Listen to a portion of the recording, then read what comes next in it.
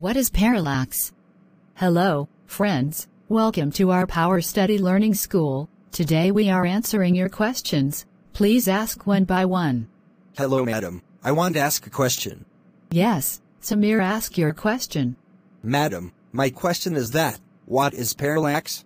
Okay, parallax. Parallax is a displacement or difference in the apparent position of an object, viewed along two different lines of sight, and is measured by the angle or semi-angle of inclination between those two lines.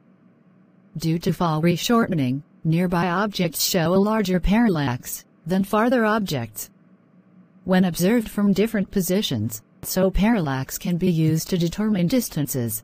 Okay, now I understand, madam. Thanks for clearing my question. No problem, child. This is my job. And now, this notice for new visitors on our channel. First, you subscribe our Power Study YouTube channel for all latest knowledge, because we are providing all type of knowledgeable videos for our community and subscribers.